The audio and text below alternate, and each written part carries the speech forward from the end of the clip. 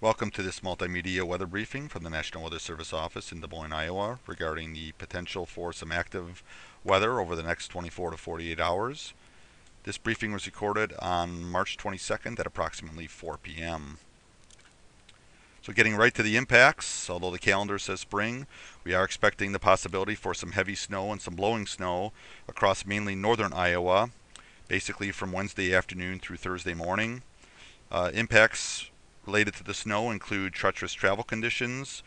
Heavy snow will reduce visibilities below 1 mile at times, and we are expecting total snow accumulations of 6 inches or greater, primarily north of US Highway 20.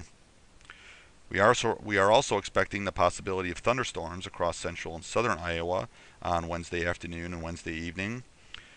With the thunderstorms, we're expecting periods of heavy rainfall, and the storms could be severe with strong winds and small hail.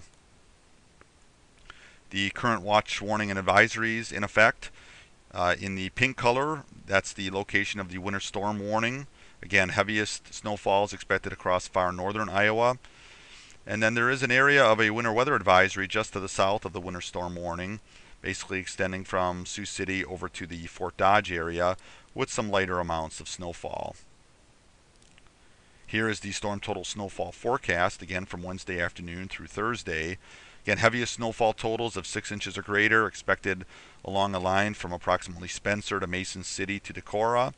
And then amounts will taper as you go further south, although the Ames area could still receive about 2 to 4 inches of snowfall, and even the I-80 corridor and the Des Moines metro area could see about a trace to 1 inch of snowfall. Wind gusts will also be rather strong Wednesday through Thursday, with strong north to northwest winds on the backside of the system gusting from 30 to 40 plus miles per hour, and that could lead to some blowing snow with some reduced visibilities. Here's the depiction of the severe weather outlook, again for Wednesday. The area in the dark shade of green is where we are expecting a marginal risk of severe weather. So again, the main threat would be for some strong gusty winds and the possibility of some small hail, perhaps nickel to quarter sized. So once again, the main impacts would be blowing snow and heavy snow across far northern Iowa with some thunderstorms across central and southern Iowa. And again, that is Wednesday through Thursday morning.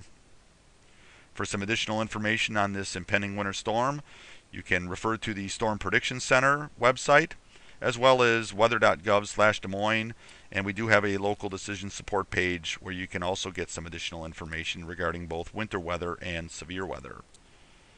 And then, of course, you can also follow us on social media, including our Facebook page and Twitter. That concludes this briefing from the National Weather Service. Thank you for listening.